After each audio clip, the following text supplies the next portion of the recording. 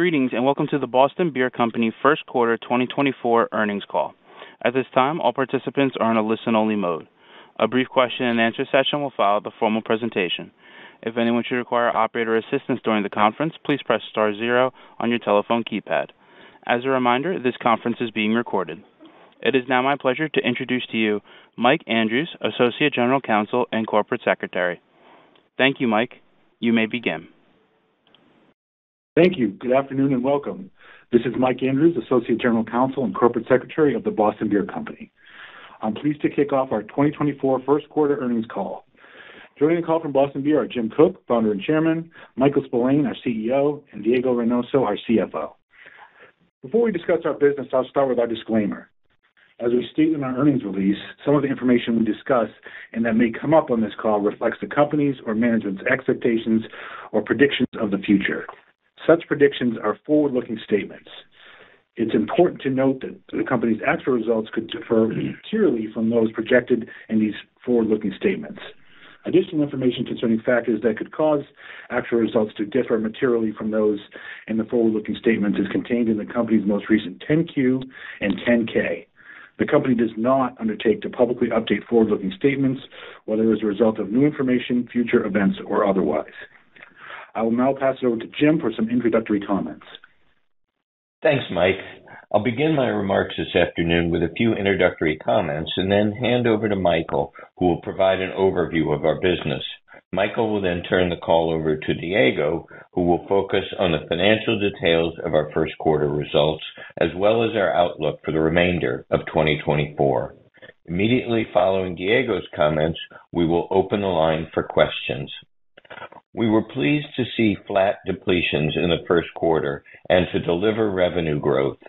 Twisted Tea continues its strong momentum, and we continue to make steady progress on our margin enhancement initiatives. Our strategy to return to long-term sustainable growth through investing in our powerful brands and continuing to innovate in Beyond Beer remains unchanged. The cash-generative nature of our business and our strong balance sheet supported our repurchase of $65 million in stock thus far in 2024. I'd like to thank our Boston Beer Company team, distributors, and retailers for their support in a solid start to the year. And I'm delighted to have on the call today Michael Spillane, who formally joined as our CEO earlier this month. Michael's strong operational experience in consumer products and his long history with our company make him the ideal choice to continue the implementation of our strategy to return to long-term growth. I'd also like to take this opportunity to thank Dave Berwick for his 19 years of excellent contributions to Boston Beer and his assistance to Michael in the transition. I will now pass the call over to Michael. Thanks, Jim, and good afternoon, everyone. I'm excited to join Boston Beer's President and CEO after serving as a board member for 8 years. I've spent my first few weeks meeting with our team, our distributors, and visiting the breweries, which has reinforced my conviction in the opportunities that lie ahead for the company. Boston Beer has powerful brand equities, the best sales force in beer, and a strong team with a unique entrepreneurial culture. The cash generation of this business is powerful and allows us the optionality to invest in our brands and long-term innovation. We remain focused on implementing our strategy to deliver long-term sustainable growth and improve our operational efficiency while being disciplined stewards of capital. Our highest priority as a company is to return to delivering sustainable volume growth. This involves protecting and nurturing our core brands so that they may reach their full potential while continuing to drive innovation in Beyond Beer, which we expect to drive category growth. In our core brands, we're highly focused on providing the appropriate levels of marketing spend on both working media to drive awareness and attract new customers, as well as in-store at the point of sale to drive conversion. Working with our distributors and retailers, we'll continue to focus on maintaining strong service levels and ensuring we capture and recapture the share of shelf that our core brands deserve. Finally, we'll continue to innovate on our core brands, and we'll be fine-tuning our product roadmap to manage innovation and line extensions in a disciplined area. Within our core brands, Twisted Tea's momentum continues with dollar sales up 21% in the first quarter, while growing share by 1.4 points in measured channels. We continue to increase distribution while maintaining strong sales per point and achieved additional space in the spring shelf resets.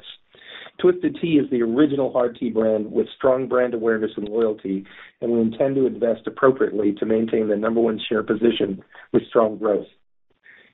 Twisted Tea Light continues to be highly incremental, and we're encouraged by the early results in test markets of our higher ABV Twisted Tea Extreme. We remain focused on stabilizing Truly and have seen sequential improvement in our lighter flavor variety packs and single-serve packages. However, the hard seltzer category remains under pressure in 2024, and we continue to expect category volume declines in the low teens. Truly is now a smaller part of our business mix given Twisted's strong growth, but remains a 20% share of hard seltzer in measured channels, and we're working diligently to improve its trajectory. Across our other core brands, Sam Adams, Angry Orchard, and Dogfish Head, we see areas of opportunity and remain focused on nurturing these brands, which remain an important part of our portfolio and the company's craft legacy. We introduced the new Sam Adams packaging late in the first quarter and will continue to invest in Boston Lager, seasonals, and new innovation, as well as our non-alc offerings. Sam Adams non-alcoholic grew 52% in dollars in the first quarter in measured channels. In addition to supporting our core brands, we'll continue to focus on long-term product innovation to plant seeds for future growth. Our goal is to generate a steady cadence of brand innovations, which we'll test in smaller markets to determine the winners and move forward to national launches. Our 2024 innovations in the early stages of rollout will have more significant impact in the second half of the year. Sun Cruiser, our vodka-based tea, is in its early stages of on-shelf availability and thus far has been well received by distributors and retailers. Hard Mountain Dew has begun to transition to our network and positions us well to expand the reach and consumption of Hard Dew as we eventually will achieve national distribution. Today we are reiterating our 2024 volume guidance of down low single digits or up low single digits. While the first quarter is a solid start to the year, it's a smaller quarter and our key selling season remains ahead of us. In my first few months at the company, I will continue to focus on further refining our product roadmap and innovation process. I believe we have the right teams, infrastructure, and strategies in place to return to long-term volume growth. I'm excited to work with the team, our distributors, and retailers to deliver on our objectives and look forward to meeting investors and analysts in the month ahead. I'll now pass the call over to Diego to review our first quarter results and 2024 guidance. Thank you, Michael. Good afternoon, everyone. Depletions in the first quarter were flat, and shipments increased 0.9% from the prior year, primarily due to the growth in Twisted Tea, offset by declines in Truly Hard Seltzer and our other brands. Shipments were higher than depletions as distributors built inventories to support our peak selling season, and we shipped some additional product to support the implementation of our new automated customer ordering and inventory management system. We believe this system, along with other improvements in our supply chain process, will help us further reduce waste and optimize our network. We believe distributor inventories as of March 30, 2024, was at an appropriate level for each of our brands and averaged approximately 4.5 weeks on hand compared to 4 weeks on hand at the end of the fourth quarter of 2023, and mirroring the 4.5 weeks at the end of the first quarter of 2023. Revenue for the quarter increased 3.9% due to volume increases, pricing, and lower returns. Our underlying pricing for the first quarter was consistent with our full-year guidance range, with additional benefits from the lower returns. Please note that we do not expect the benefits from the returns in the first quarter to continue in the balance of the year. Our first quarter gross margin of 43.7% increased 570 basis points year over year on a reported basis. Gross margin was up 360 basis points year over year, excluding one time in the prior year quarter related to the Truly Vodka Seltzer rebrand and the non-recurrent payment to a third-party contract brewer. The underlying gross margin expansion in the quarter was primarily related to pricing, including a benefit from lower returns, procurement savings, and improved brewery performance on higher volumes, which were somewhat offset by inflationary costs. Excluding shortfall fees and third-party production prepayments, which we've discussed in prior calls, our gross margin was 44.9%. Advertising, promotional, and selling expenses for the first quarter of 2024 decreased $5.2 million, or 4.1%, from the first quarter of 2023 due to lower freight costs as a result of both lower rates and efficiencies. Within brand investment, we increased our media spend, which was more than offset by declines in other promotional spending. General administrative expenses increased $6.7 million, or 15.3% year-over-year, primarily due to higher salaries and benefits costs, which includes Chief Executive Officer transition costs that were fully expensed in the first quarter, partially offset by decreased consulting costs. We reported EPS of $1.04 per diluted share, compared to a net loss of 73 cents per diluted share in the first quarter of 2023. The year-over-year improvement was driven by higher revenue and higher gross margins. Our tax rate of 33.0% in the first quarter was higher than our plan rate, which was driven by non-deductible compensation expense related to the CEO transition costs. Now I'll discuss our 2024 guidance. Our fiscal week depletion trends for the first 16 weeks of 2024 have decreased 2% from 2023. We are reiterating our 2024 volume and EPS guidance from our February call and updating our full-year tax guidance to 28.5% due to an increase in estimated non-deductible compensation expenses related to our CEO transition costs. We continue to expect 2024 depletions and shipments to range between a decrease of low single digits to an increase of low single digits. We expect price increases between 1% and 2%. Full year 2024 reported gross margins are expected to be between 43% and 45%. We expect commodity inflation in 2024, but at a lower rate than 2023, primarily driven by sweeteners and flavorings.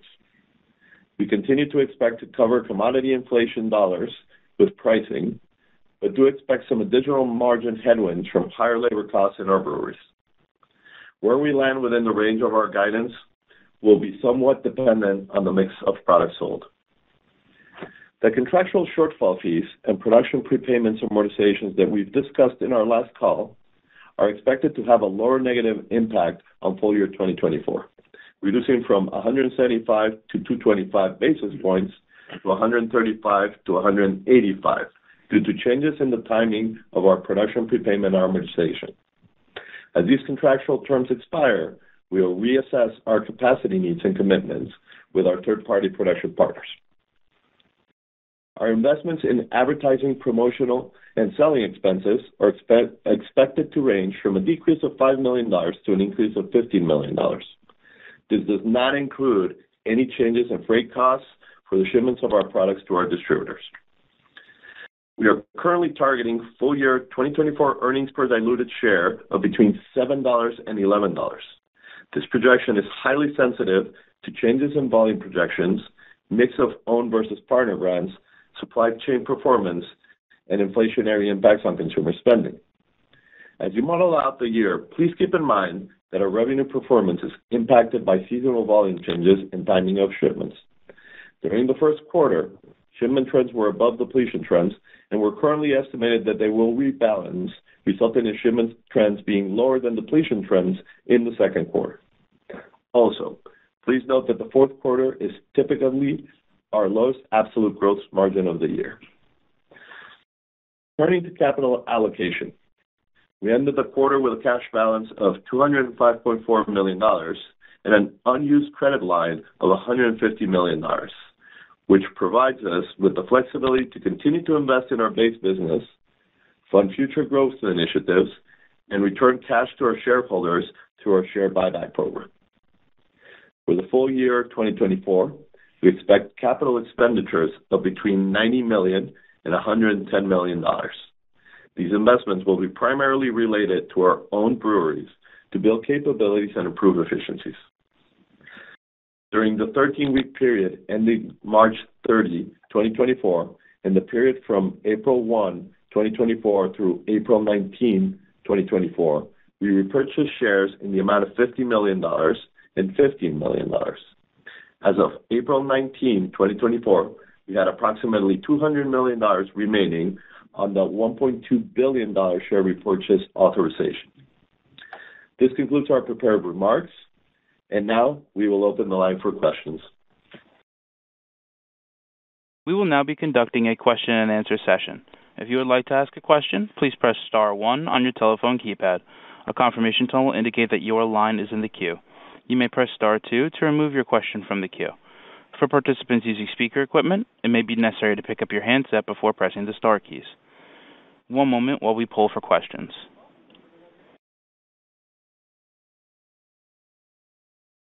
And our first question comes from the line of Rob Ottenstein with Evercore ISI. Please proceed with your question. Great. Thank you very much, and congratulations, Mike.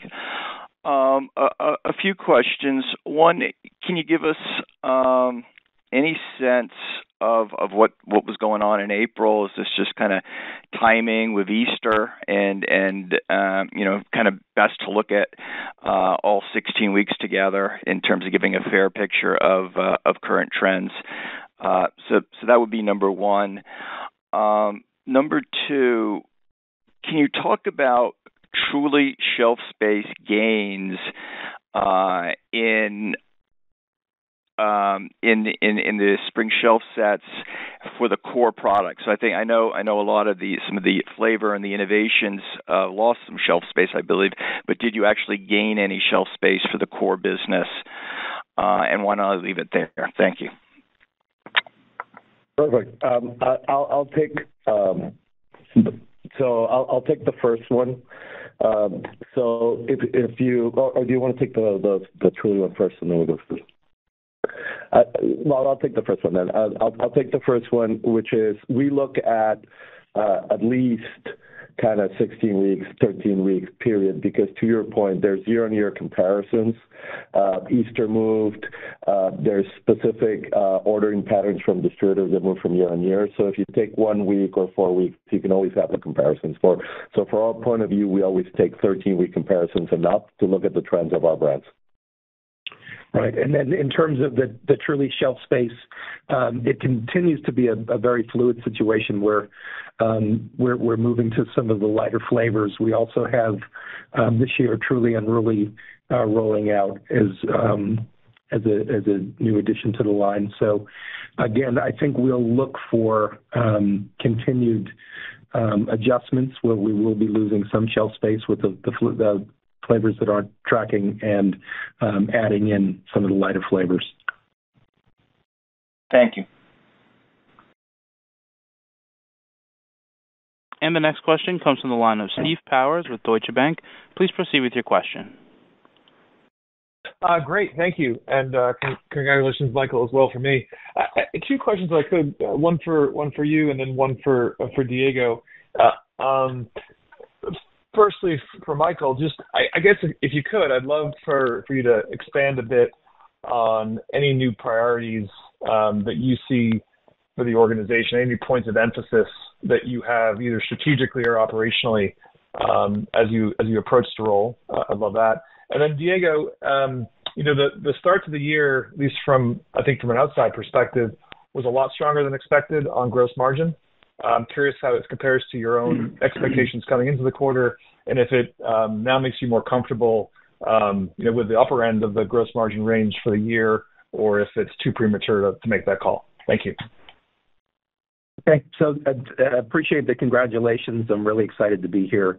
I'd start off by saying, I've been on the board for 8 years, so I was very familiar with the team and the strategy, and I'm really impressed by both. Where I think I'm leaning in is just making sure that we're truly executing to that strategy and making sure that we have end-to-end alignment. We're really focused on growth and getting back to that long-term sustainable growth. and probably trying to get a little bit sharper on our innovation, making sure that it's distinctive, it's profitable, and it's scalable. So, again, but I want to emphasize we have a fantastic team in place and walked into a really good plan that we're just going to drill down to and make sure that we execute at a really high level. All right. Steve, in your gross margin question, what I would say is we're still very confident with our gross margin plan, and that's why we're maintaining our guidance. Similar to the question around year-on-year comparisons, the gross margin has year-on-year ups and downs when you compare, but overall, we think we have a strong plan, and we are maintaining our guidance to arrive at high 40s to 50s in the next 3 years. So I think this is just one more positive step down the line of that plan.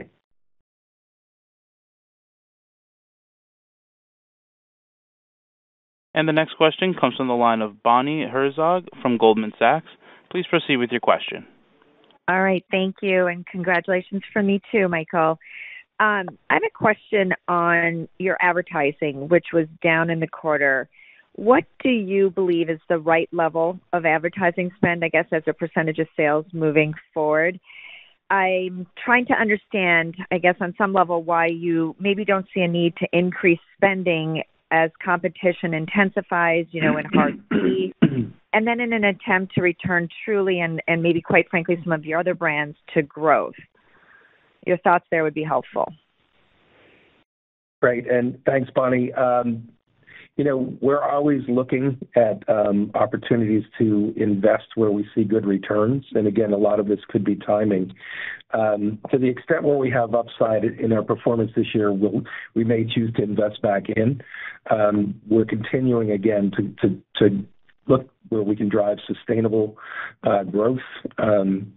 Look for Twisted Tea. We continue to invest in a strong investment there, and we assess the rest of the portfolio as we'll see fit. But we're aligned that where we see upside in the performance, we will probably choose to reinvest in marketing.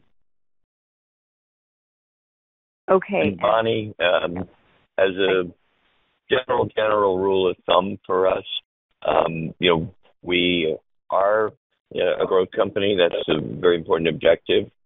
And so we will tend to, as a rule of thumb, have a higher share of voice via our advertising than our share of market, because in the long haul that generates, share gain, and we're in growing categories. Okay. So you guys feel good about the spending levels, trying to kind of maintain the momentum behind Twisted and then reaccelerate some growth or stabilize, I should say, Truly. Okay. Yes, I think that's a fair statement. Okay, that's helpful. And then if I could just ask another question on Hard Mountain Dew, I'd love to hear a little bit more color on the performance for the brand in the quarter and, again, maybe whether it's lived up to your expectations and ultimately, what are your ambitions for the brand this year, especially in light of, the comments you made earlier about your expectations for the hard seltzer category to decline in the low teens? And then could you guys confirm whether, Hard Mountain Dew is in your guidance or not? Thank you. So, perfect. So I'll take that. I think the first one is a lot of the performance is in areas that we have not rolled over the brand. So as we've mentioned before, it's going to be a longer transition of the different states and the different pieces to move over from Blue Cloud to our distribution network. So we do expect to have some ups and downs along the way, but in the long term, we feel it's a strong brand. It has really good equity, and I think bringing it into our distribution networks will be really strong. It is within our guidance, as given our current roll plan, but there could be some upside or some adjustments if we are able to move some of the territories faster than we currently have planned. All right. Thank you again. And the next question comes from the line of Eric Serotta with Morgan Stanley. Please proceed with your question. Great. Thanks so much. Hoping you could give us your perspective in terms of the recent slowdown in Twisted Tea and track channels. Obviously, mid-high teens growth is still very impressive, but a big slowdown from where you were not long ago. How do you sort of unpack that slowdown between kind of interaction with other brands, just sort of tougher comps, larger base? And then Mike, do you look at the opportunity or runway from Twisted from here? I know your predecessor used to use the analogy of physical and mental availability. What lens do you look at it through, and where do you see the runway? Thank you. In terms of the sort of recent trends, it's a very short period of time, and we'll continue to assess it. We wouldn't say that it's anything we're going to. We're paying attention, but we don't see it right now as a longer term trend for the business. As noted, we will be investing at the appropriate levels for Twisted Tea in terms of marketing. We have a Twisted Tea Light that is coming in. That is we're capturing an additional customer. It's not in any way cannibalizing our existing customer. And we also have the Extreme product, which is a higher content that we feel very optimistic about. So I just believe that we're going to be able to maintain that. It's a high priority for the company, and the consumer is very much committed to the product. We also have an opportunity to bring new consumers into the brand, both Hispanic and African American consumers, which we are reaching out to. Great. Thanks so much. I'll pass it on. And the next question comes from the line of Nadine Sarwat with Bernstein. Please proceed with your question. Hi, thank you. Evening, everybody. Two questions from me. First, a question for Michael. Boston Beer has obviously had, as you know, many successful waves of innovation in the past year across multiple categories over the last couple of years. So as you come into this role, I would love to hear how you view the future of Boston Beer's portfolio, taking a long-term view, perhaps over the next 3-5 years, and how do you see the mix between that being new-to-world innovation versus line extensions? And then a second question, obviously some very nice gross margin performance this quarter. Could you give us an update on the level of your capacity utilization, both for your internal production and your third-party contracted capacity? Thank you. Great. So I'll take the first part of that. And I see us driving, as we have in the past, a balanced portfolio. And so we have our great brands, which, the way I like to put it is we need them all to reach their potential. I see a lot of opportunity in both beer, Dogfish, Angry Orchard. We look to stabilize Truly and get back to growth there, and then continue to drive Twisted Tea. The exciting thing for me, and one of the key reasons why I signed on for this role, is because we're a great innovation company. And so we have some great products coming through the pipe now, including Sun Cruiser, which is a vodka-based hard tea, which has been well received in the marketplace. But our ability to repeat that formula for success. So innovation will always be part of who we are. As the Beyond Beer category is growing at a better rate than beer. We like to think we're the best people in that space. So we'll continue to feed that and drive that part of our business. It's really important for us. So a balance between doing core and innovation. To be honest, sometimes we maybe chose to do one or the other, and we're going to find the balance to make sure that we have both pillars reaching their potential. On the second part of your question, I'll confirm to you the exact numbers, but we've been moving from an 85-15 mix to a 90-10, where we really want to be 90% of the production in-house, and especially leverage external for high complexity products. So, but we'll come back and confirm the Q1 number per se. Thank you. And the next question comes from the line of Filippo Falorni with Citi. Please proceed with your question. Hey, good afternoon, everyone, and Michael, congrats on the new role. So I had two questions. One on Twisted Tea.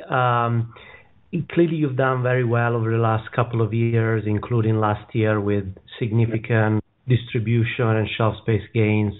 Maybe you can give us some level of context on these current spring shelf space resets and how much are you expecting to gain incrementally for Twisted Tea. And then my second question is a follow-up on gross margin. Diego, I think you mentioned Q4 is the lowest gross margin of the year, but typically your gross margin is higher sequentially in Q2 and Q3. Should we expect a similar sequential improvement in gross margin in the next 2 quarters, or is there something in particular that we should think about from a gross margin cadence? Thank you. Okay, so I'll jump on the first part of that, and then I'll pass to Diego. So again, just reiterating on Twisted Tea, we're the market leader. We're continuing to expand our space. We're continuing to add brand support and making sure we're spending both on sponsorships and marketing to drive demand. We're bringing in new drinkers, which is really how this is going to continue to grow. And then we're bringing in energy. So, for instance, the Rocket Pop Party Pack will be dropping now, which was a big driver of business last year. And again, I mentioned Twisted Tea Extreme, which is the higher alc, which we think is going to energize a new consumer for us. So we'll consistently feed that business with new energy, and we see opportunities to expand our shelf space. On your gross margin question, yes, we will see higher gross margins in Q2 and Q3. We also did mention that we had a really strong production and shipment quarter in Q1. So a little bit of that will come out of Q2. So the jump between Q1 and Q2 might not be as high as we've seen in other years. But we're maintaining a full-year guidance because we still believe that we have a really strong gross margin roadmap. Great, thank you. And the next question comes from the line of Michael Lavery with Piper Sandler. Please proceed with your question. Thank you. Good evening, and congrats, Michael, as well. Just two, if I can, a follow-up on Hard Mountain Dew and the distributor transition. I know you said it takes some time. Are there likely to be gaps in existing distribution markets because of the transition as it gets handed off from one to the other, or is that more seamless? Maybe just help us understand the mechanics a little bit if you can. And then on some of the new innovation, was pipeline fill a big factor in the quarter, or is it just more some ordinary trade loading and deloading that you're calling out as the 1 and 2Q dynamics there? So I'll start with the second part of the question. Yes, exactly. It's just the normal flow of the business and sort of timing.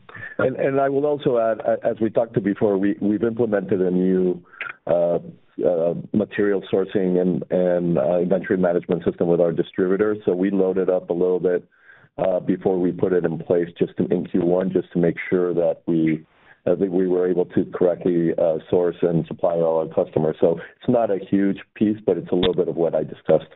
Yeah, and then in terms of Mountain Dew, we feel like the transition is tracking, but again, I would say it's a little bit fluid, and we're hoping within a reasonable time that we'll have full national distribution.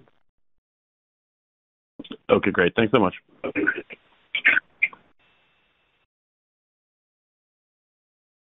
As a reminder, if you would like to ask a question, please press star 1 on your telephone keypad. A confirmation tone will indicate that your line is in the queue. You may press star 2 if you'd like to remove your question from the queue. For participants using speaker equipment, it may be necessary to pick up your handset before pressing the star keys. One moment while we pull for additional questions. And the next question comes from the line of Bill Kirk with Roth Capital Partners. Please proceed with your question. Thank you guys for taking the question. I have a follow-up on one of Nadine's from earlier. I think it looks like in the 10Q that in-house production number was 79%. And I guess the question is, one, that's the highest it's been in years. So I guess the question is, seasonally, when we get to those bigger production months in the summer, what can that number look like? You know, it's 79 in 1Q. What can it look like in the heavier summer months? So again, as I mentioned, when we talk about where we would want to be, we want to be at 90-10. We know right now we're between 80 and 85, to your point, 79 specifically in the quarter, but we'd like to get to 90-10, and that's our plan. But it also depends on the mix of products that's flowing through our facilities. There's some specific products that we only have externally, so that is one of the key drivers of where we end up. But that's our target, to get to those levels as we go forward. Okay, and then on the shortfall fees, it looks like you got a payment from the third party, like a prepayment back from the third party in 1Q. Is that related to the loan you gave to kind of start the year? And are there any other mechanisms like that to reduce shortfall fees by extending them some money up front, like in the form of another loan? So can you just repeat that question for a second, please? Yeah, so on the cash flows, it looks like there's almost $3 million inbound from third-party production prepayments, like a positive cash flow from that relationship. And I was just wondering if it had anything to do with that, the money you lent them, where I think the payback is a reduction in prepayment. So I guess it's two questions. What is that positive number on the cash flow, and are there mechanisms to lower your prepayment obligations by extending them credit? So there's two things at work here. There's the timing of the amortization of the payment that has nothing to do with the loan. So that's one.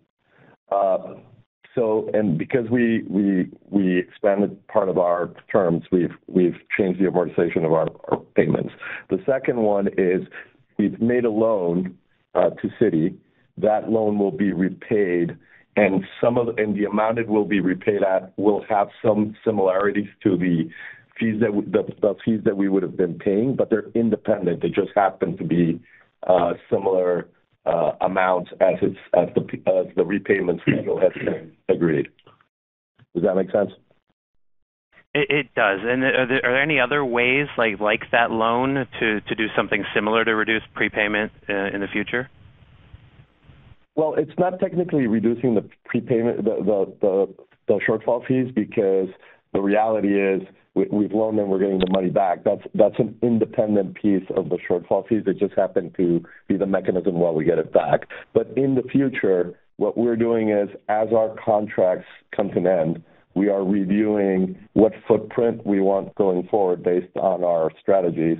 And based on that, we will negotiate with our third parties to see what the right level should be. Okay, thank you. And I might add the 90-10 balance of internal external is a longer term goal. We're going to have the capacity to get there this year, and our for the foreseeable future, Citi Brewing is our pretty much exclusive contract partner, and they are a key piece going forward. So it's going to be a while before we get to 90-10. It's not this year, probably not next year, but longer term, we could certainly see that.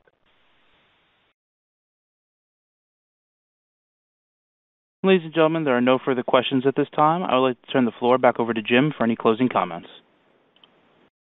Well, thanks to everybody for joining us and for giving Michael a warm welcome, and I'll recognize Dave Berwick's contribution to this quarter, because most of it was under his guidance and direction. So I've been very fortunate to have two amazing people help lead this company. Thank you. And this concludes today's teleconference. You may disconnect your lines at this time. Thank you for your participation.